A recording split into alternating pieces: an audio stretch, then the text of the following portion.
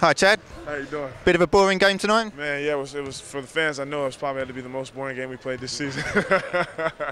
No, it was great. It was great.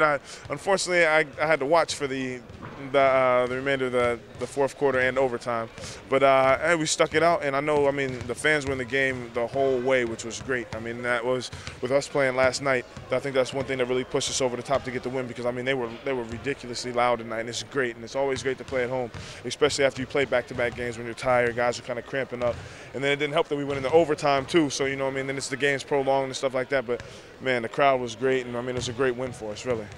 And Everton next weekend, another home game. Yeah. Everton, we owe them one. We owe them one. We went up there and lost at their place in the last 2 minutes of the game. So we need to come on them and jump on them. And I think it was a big confidence builder for us tonight, beating the Newcastle, which is the team to beat every year, beating them.